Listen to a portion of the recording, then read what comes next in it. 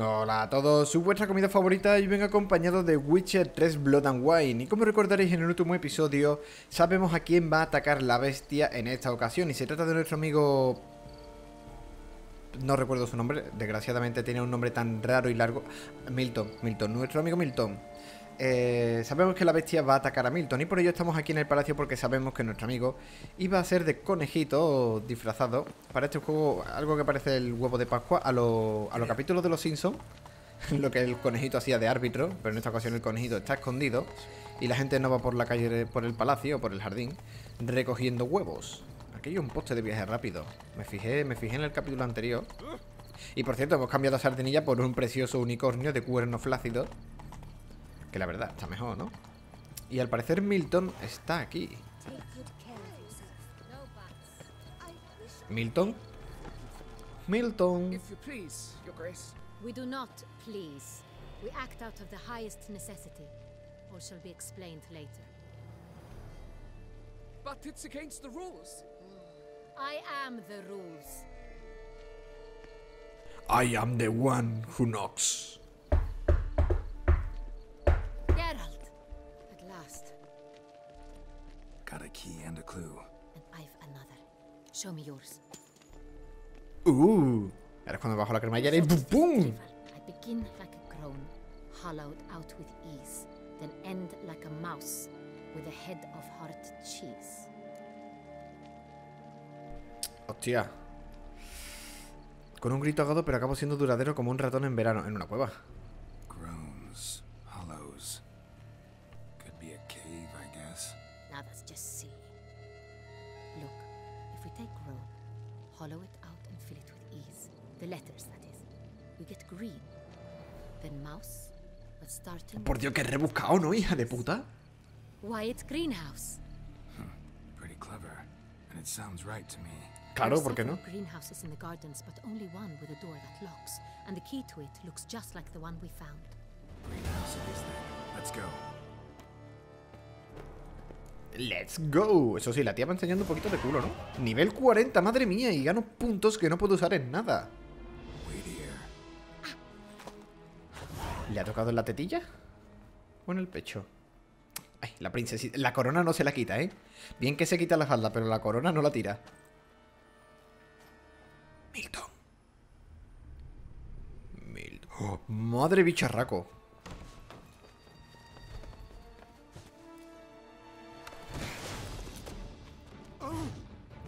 What? ¿Quién te crees? ¿Rondador nocturnos de los X-Men? Pero con uñas más largas.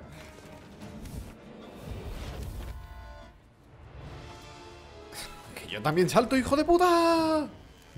Madre.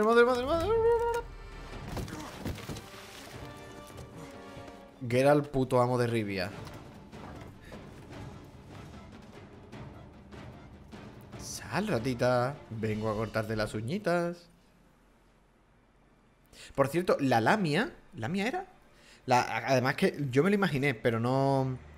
Ni lo dije ni caí. La lamia era el monstruo, y además era la misma tía, que salía en el tráiler cinemático de prelanzamiento del Witcher. Si recordáis ese pedazo de tráiler que me vi un par de veces. Bueno, me callo por ahora. Luego si queréis cuento un poquito más. It did, but you may keep it. I've a new one. I do not know you. I've done you no harm. Yet first you butchered a Bruxer who was dear to me. Now you pursue me. Why? You've killed 4 innocent people, at least. And you? How many innocents have you cut down? No estamos hablando de mí. A muchos. ¿A ninguno? ¿Inocente? Inocentes que yo recuerde ahora mismo. Sé que no he matado... Bueno, no lo sé. Pero no estamos hablando de... A ninguno. Voy a decir a ninguno. I don't kill innocents. Murderers, though, you bet. I'll soon be done. I've but one left. And you, should you not stand down. And once you're done, intend to leave? Go kill somewhere else? No. I intend to live happily ever after.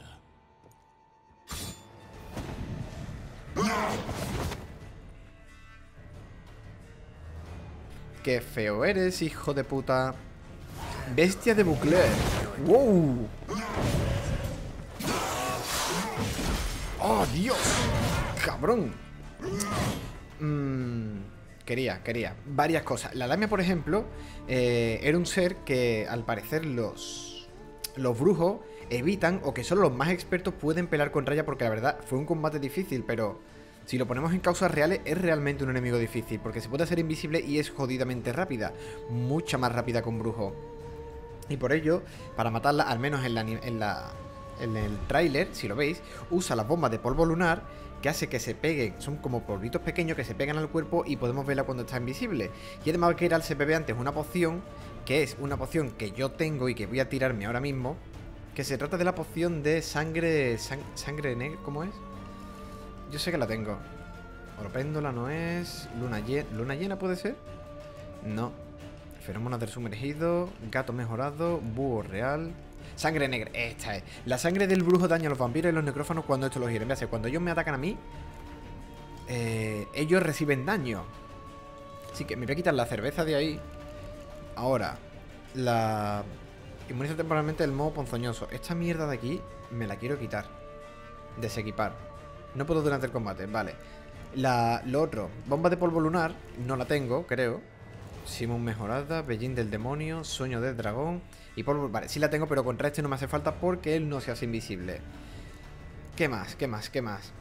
Este tío es un vampiro, por lo que me cago en la leche de pasar por ese apartado todo el rato.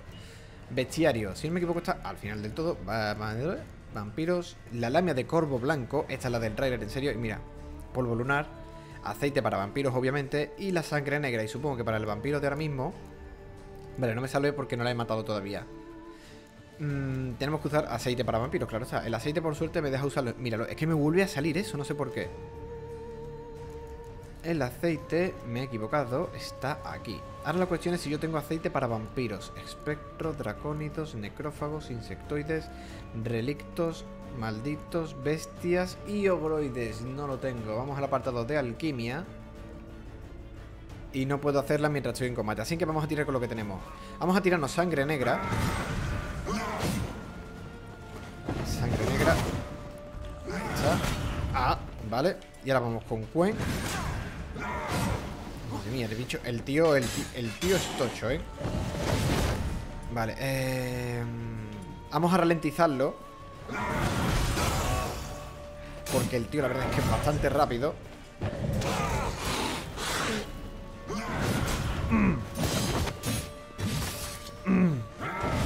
No. Quería detenerle. Hostia, vale, tiene que ganarme al parecer. La verdad es que es bastante tocho el hijo puta.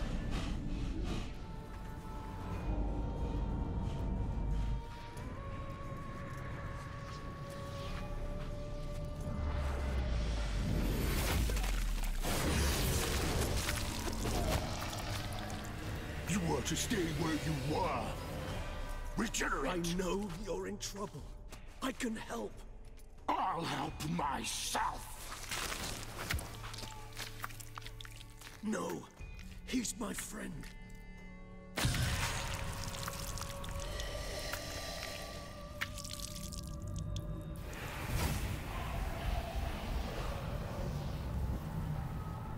Madre mía, ahora sí que me he quedado todo loco. ¿Quién coño era? ¿Quién coño es? Geralt, it's me. Regis? You alright? What? All is well. All's in order. Wounds such as these heal on vampires in moments. But we've not seen one another in ages, my friend. At least in human terms, that is. How's this even possible? Last I saw you... I was a bubbling, shapeless smear, having been rather spectacularly melted into a column of a certain castle. In somewhat better shape now, as you can see. Hardly peak form, mind you, but were I human, folk would think me a demigod, I dare say. I'm sorry. What happened? It was my fault. Never got a chance to apologize. No need, Geralt. Bygones. I did not have to join you on that expedition. No one twisted my arm. Colegas, no sé quién eres, pero al parecer tiene un pasado junto de que un castillo que salió ardiendo y él se quedó dentro y entonces por alguna razón o algo se acabó convirtiendo en un vampiro. ¿Cómo te has regenerado? Miraculous regeneration. How do you manage it? I had help from the one you hunt. Him? How? And what have you been doing all these years? Not the time nor place for such stories. I suspect we'll get a chance to speak at ease and at length later. Now, however, we must deal with the reason that brought us both here.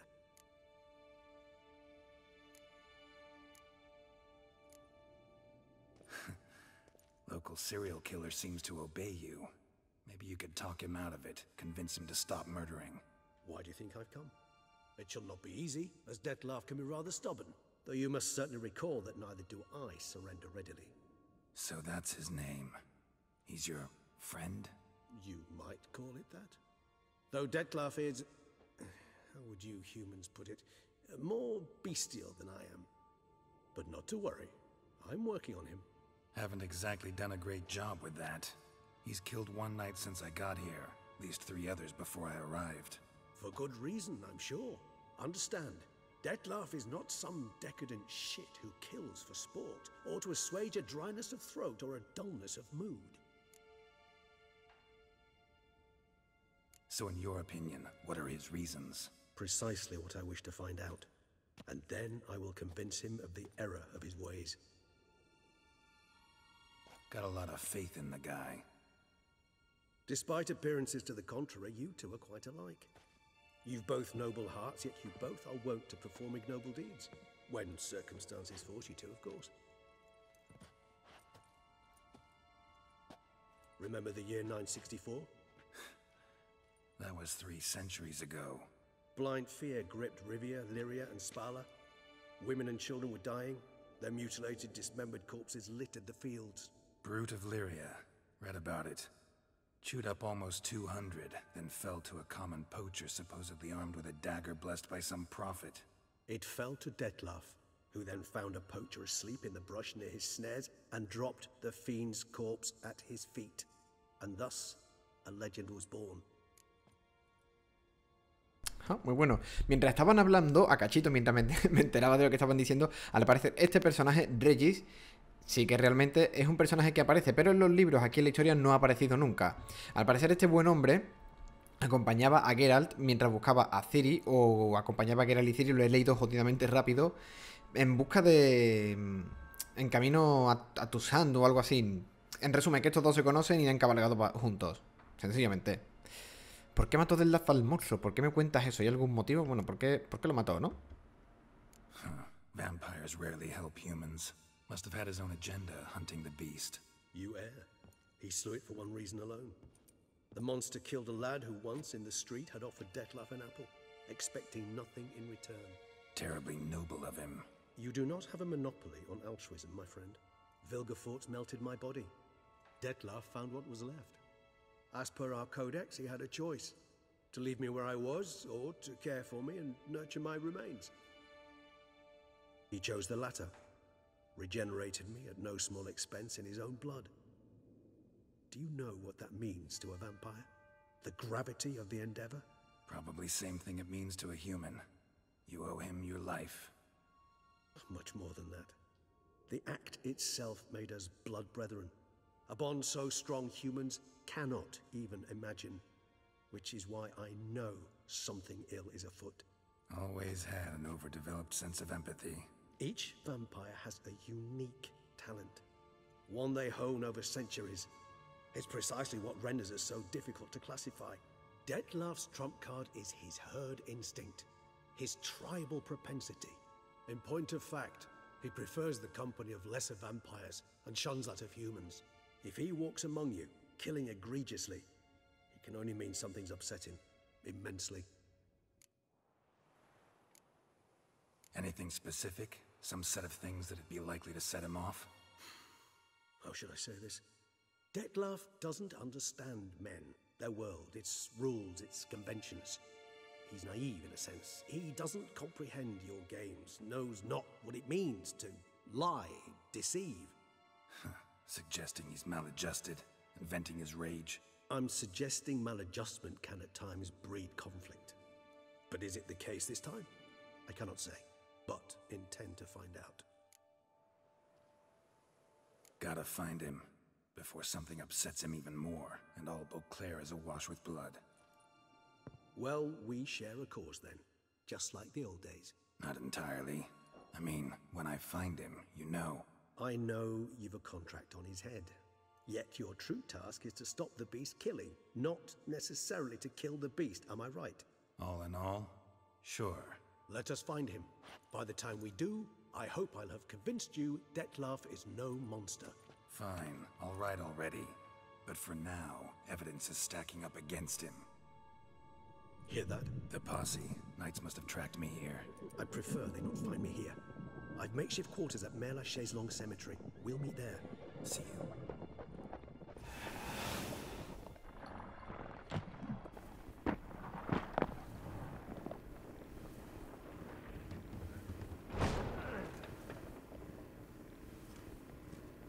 Witcher, we flew here as fast as our courses would carry us. Yet I fear we're late all the same. Pray, where is the beast? Still investigating. About to inspect this site. Withdraw your men before they trample all over the evidence. Sirs, we must let the Witcher do his work. Milton's murder cannot go unavenged.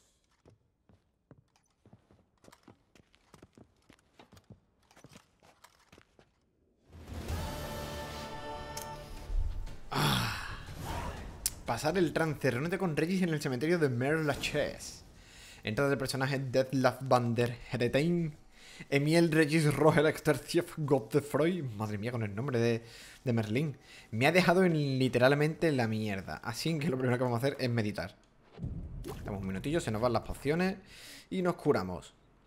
Por cierto, ¿me ha aparecido una segunda barra? ¿Qué coño era esa barra? Vale, lo tercero va a ser reparar la espada que tenemos ahí rota.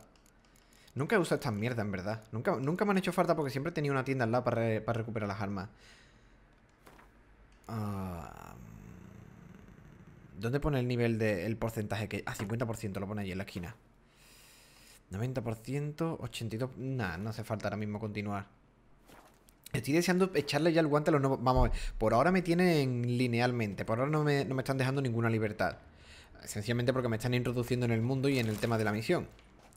Eso lo entiendo, pero creo que están tardando mucho en darme libertad. O soy yo que no lo veo y podía haber empezado ya con mi libertad hace ya rato.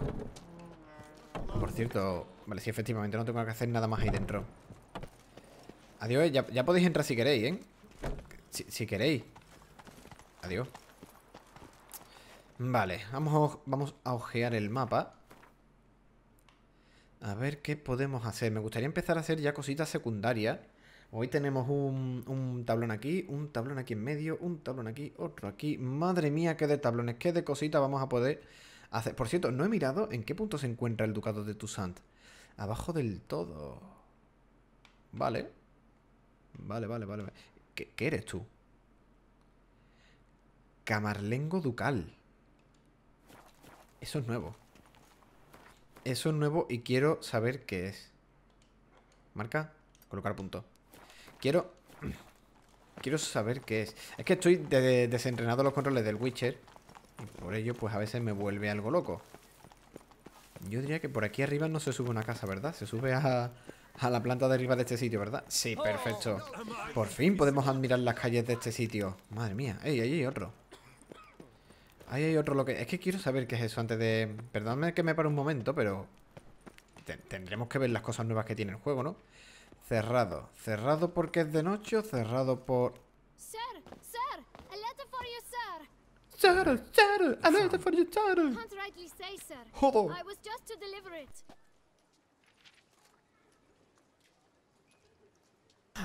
Esto es lo del nuevo tipo de encantamiento. Que en algún momento alguien me daría una carta, tenía que leerla y... En ella dice... Franqueo pagado. Para que es que el niño, si os dais cuenta, el niño está esperando en plan... ¿Me vas a dar dinero? Dame dinero. Toma, anda, $5. Here. Thanks. No, sir. Thank you. And I truly hope I'll be of service again. Pues ponte a cuatro patas. My No, hombre. dear friend. ¿Mi querido amigo? I've been told you're on a jaunt to Toussaint. I do hope you don't overtax yourself during the wine festival. The effects of such exertion at your age can indeed No prove creo, no hubiera most dicho viejo amigo. detrimental. I've come upon some information which might be of interest to you. While browsing through a colleague's book collection, I found mention of one Professor Moreau of Beauclair, who conducted research into Witcher mutations. The details I've come to learn are rather vague, and his laboratory's location remains a mystery. Yet his journal should at least provide hints as to both. It is said he was laid to rest with it in his tomb. I enclose a map I found in the tome I happened upon. Though less than completely legible, I trust it will prove useful nonetheless. Should you grow tired of sampling Beauclair's ladies, wines, and other exquisite delicacies, this matter might prove a fruitful diversion. Investigate at your leisure. Your friend, Yennefer. A professor who studied Witcher mutations. Might actually be worth looking into. Afronta lo desconocido. Vale, antes de cortar, porque al final ya se me está haciendo el tiempo, vamos a ver para lo que he venido aquí, que es ver qué eres tú, amigo. ¿Qué hace tu tienda? ¿Por qué tiene un icono tan raro? Corcholis y recorcholis, he vuelto a pagar demasiado. ¿What? Mi nombre es Rafael de Surman. I'm Geralt. So what is it you do here? I pay the knight's errand. For what? Our knights wander the roads, protecting Toussaint from bandits and monsters. It is fitting and just that they be recompensed appropriately for these toils. Note, sir, that should you successfully smash a Hans, save a brother knight from peril, or extract a captured merchant from the hands of cutthroats, come see me. You shall be rewarded. Vale, oye, pues me parece una mecánica interesante. Aunque me parece un poco sacada de... ¿Y cómo? Ay, la música y todo ahí de repente para decir... Enhorabuena, tienes un nuevo amigo. Vendes artículos que tienes... Me parece un poco mecánica de Assassin's Creed por el tema de la gente que está en apuro en las calles y esas cosas a las que tienes que ayudar. Esas tonterías varias. Vale, amigo, ¿qué tienes? ¿Libros? Vaya puta mierda. Ya, estas tonterías, pues alguien las leerá, supongo. Yo como que he pasado 3 kilos de cualquier cosa que sea un libro en este juego. No le puedo vender armas, una pena, sin que no encuentro tu utilidad. ¿De dónde salen los fondos para pagar a los caballeros? The ducal treasury, of course. Her illustrious highness Anna Henrietta assigns great value to bravery and selfless patriotism. It is her standing order that any knight may receive a wage, pardon me, financial compensation for his dedication to defending the duchy's internal security and order. Pues me parece muy bien. Well, see you later. Go in peace for a night. Gracias. Caballero a sueldo, nueva misión. Ah, entonces es una misión. No es que por las calles encuentre cositas a los Assassin's Creed, cositas secundarias, ¿verdad? No, no veo ninguna de esas. Pues gente, cortamos aquí el episodio. Yo quiero ponerme a buscar un poquito, a investigar un poquito el territorio. Esto es un alquimista, si no me equivoco.